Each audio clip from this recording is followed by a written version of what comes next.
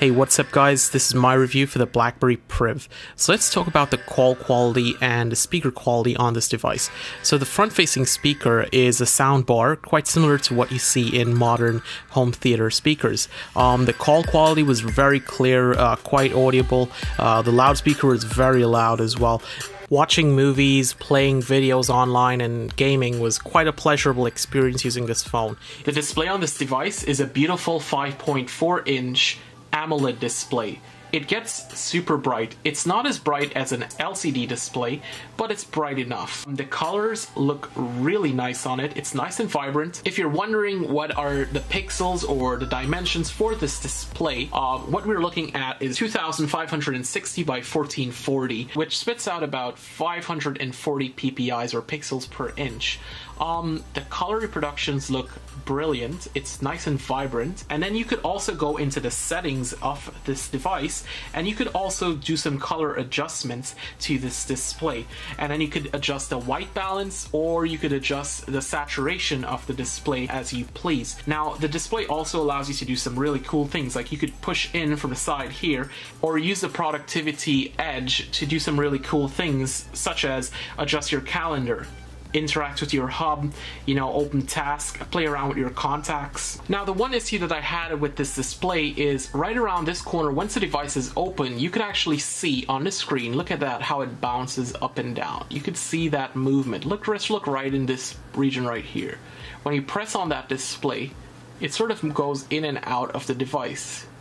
And the reason I mention this is because your finger is going to be touching this multitask button, and every time you press it, you sort of feel the vibration, but you also feel the display go in.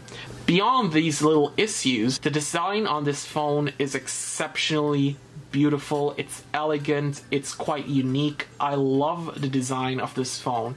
For a slider, it's super thin. Look how thin that is. You would think this device is thick for being a slider, and it looks thick on cameras, but it's actually ridiculously thin. How thin this is. I could easily type with this device, and it's super wide as well, with one hand. Look at that. I could reach the Q easily just to type on. So the design of this is it's a well-built phone, but it's not 100% solid. Secondly, it has a curved display, so you could do some pretty cool things with that, and I'll talk about that in the software part. And it also has this back door material made out of woven glass. And as you can see, it looks pretty oily and greasy, and I purposely did not wipe it off. And the reason for that is this has a oleophobic resin, which absorbs oil from your fingertips, so it doesn't get on the actual display. Now, in terms of Android, what we are looking at here is Android Lollipop, and it's the newest version of Android Lollipop, Android 5.1.1. BlackBerry did say that they're going to be coming out with a new version of Android Marshmallow in early 2016, but beyond that, Android Lollipop, let's talk about this, and let me defend BlackBerry for launching with this device. So Lollipop is pretty good. It's not a bad OS. It has all of the really cool features, and I think Lollipop is awesome. However, when you look at the majority of Android devices out there, most of them are Android KitKat, which is from 2012-2013, and this is Android Lollipop, which is pretty recent, 2014. So it's not a handicapped device by no means. Secondly, they promise they're going to update it to Marshmallow, so that's going to be fine. You're not going to have any issues. You're going to get even more battery life out of it when you get to Marshmallow.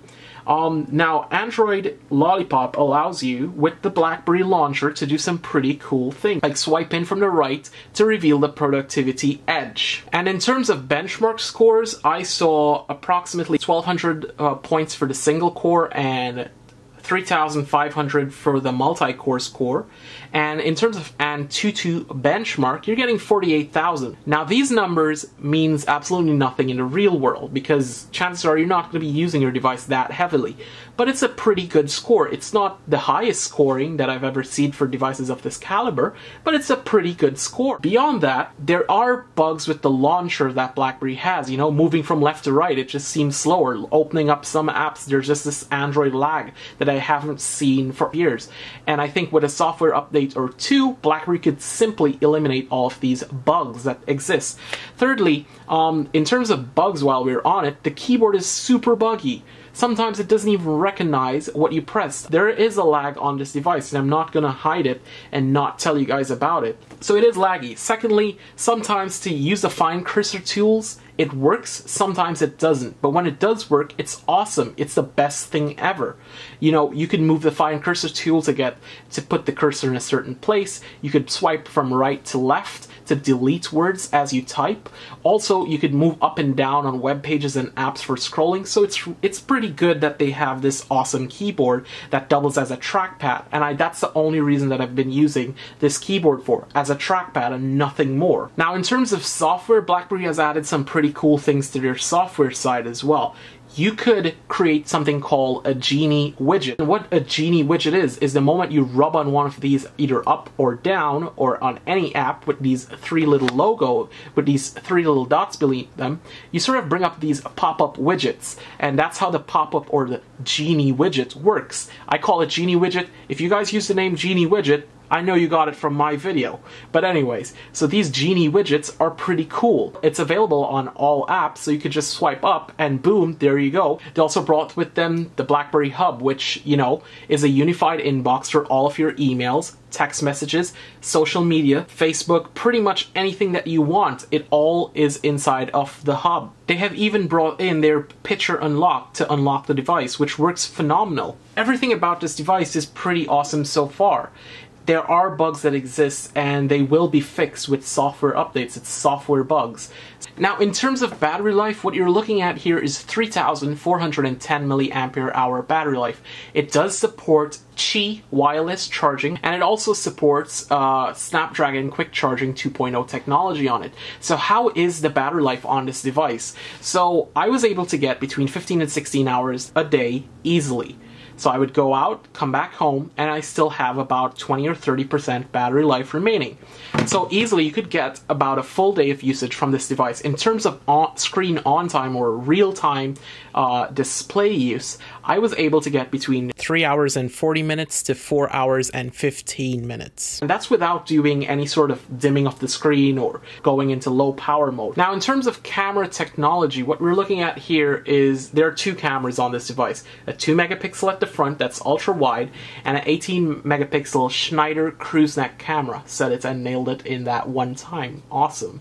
I should get a thumbs up for that. Anyways, so how does these cameras actually work? The front camera, it's crap. It's not great at all. If you're looking for a selfie camera, look somewhere else. There are a lot other better selfie cameras on the market. But it does a pretty okay job. And what I mean by that is it's not sharp, it's not crazy, it's just good enough just to do video or Skyping. The problem that I had with the front camera, particularly, it's there's no dynamic range. It blows out in daylight with background brightness. It's not sharp at all. The color reproduction isn't that great. In the nighttime, it gets super grainy, and that's normal for any camera, but it's getting really bad on this device because this, once you take the picture, it's a 2 megapixel picture, and you're putting that on a display that's a quad HD, which is super high resolution, so it's gonna look a lot worse on a super high res display. So the front facing camera, it's not that good. It's, you know. Now the rear facing camera is where all the money and the gold is at. It's good. It's the best rear facing camera on a BlackBerry to date. However, in terms of it actually being the best on the market, it's not. It's just above average. LG V10, the Samsung S6, Note 5, you know, they all have better cameras than this, and they all take better picture quality. So the problem with the camera is when you take the photo, there's something called shutter lag, and there's something called processing lag. Usually, on most devices, you see either shutter lag or processing lag. With the PRIV, you're fortunate because you have both of them. So you have the shutter lag. So once you take that photo, you gotta hold your hand really steady because it takes almost a second to 2 seconds to get that picture to save and to make sure and actually capture that image. So there is shutter lag, and then there's also processing lag. Now the image quality that you get from these devices, I think it's super clean. This Schneider cruise neck thing, that's tuned the camera. It works really well. It's not a bad quality image. But what I've noticed is many of the images are sort of flat, with some depth. It doesn't have dynamic range. You know, in low light, it does a pretty good job. But it also has a lot of, it blows out the details in the highlights. The highlights are really bad. In low light situations, if you go from a really well lit situation to a really dark lit situation, you sort of lose image quality on this device. The images are still usable with, you know, put on a filter or something like that. So the picture quality is sharp, it reproduces color accurately, it's vibrant, it doesn't overcompensate or oversaturate for things that are missing. It does a good job. It does a really good job for the rear-facing camera. The best job that I've ever seen BlackBerry done ever. Now, for every 20 images that you take with the phone, what I've noticed is 5 of those images have a problem. The problem that I see with many of these images is right around where you're focusing, it sort of gets this sort of grainy, high noise situation where the picture isn't sort of uniform. The image signaling processor, or the processing that the image gets, it's like BlackBerry's trying to fake a bokeh or a blurry effect, and what that actually happens is you get this sort of grainy, gritty parts of in the image that doesn't look too attractive, and you only notice that in bright daylight. So let's say you're taking a landscape shot, you would notice it in certain regions of the image. You would see that patchiness in the image, and that's because of the processing that the image gets. Now, this phone does take 4K video, but what I want to let you guys know is the 4K video is really odd. The focusing speed it's fast enough. I've seen faster out there. But secondly, the thing about the video is, so if your hand is super steady, you'll notice that the 4K video, it's fine, it's clean, it has depth to it.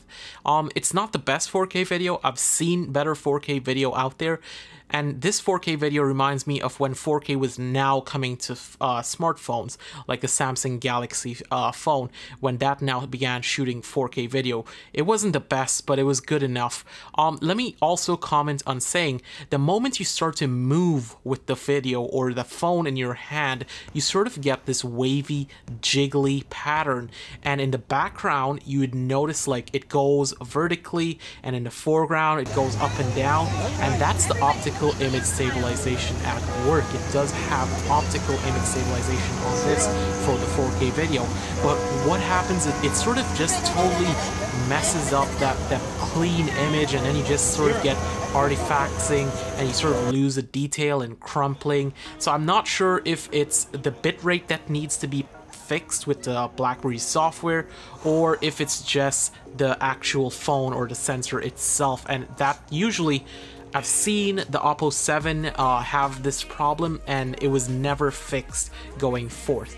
So let's speak about the pricing of this device. So if you're looking at this device, chances are you either have the money to get the phone, and I would recommend you get the phone. I highly recommend you buy this phone. It's a very good phone. If you're coming from BlackBerry, you're a BlackBerry fanboy, and you just want to get those apps, this is the phone for you. You're not gonna have any sort of issues. BlackBerry works tirelessly and diligently to work out and smash bugs in their head, and I promise you that this phone is gonna get that same exact BlackBerry treatment. Now, if you're looking for something a little more and you don't really care about the security aspect, this might not be the phone for you. There's a lot better phones out there for you.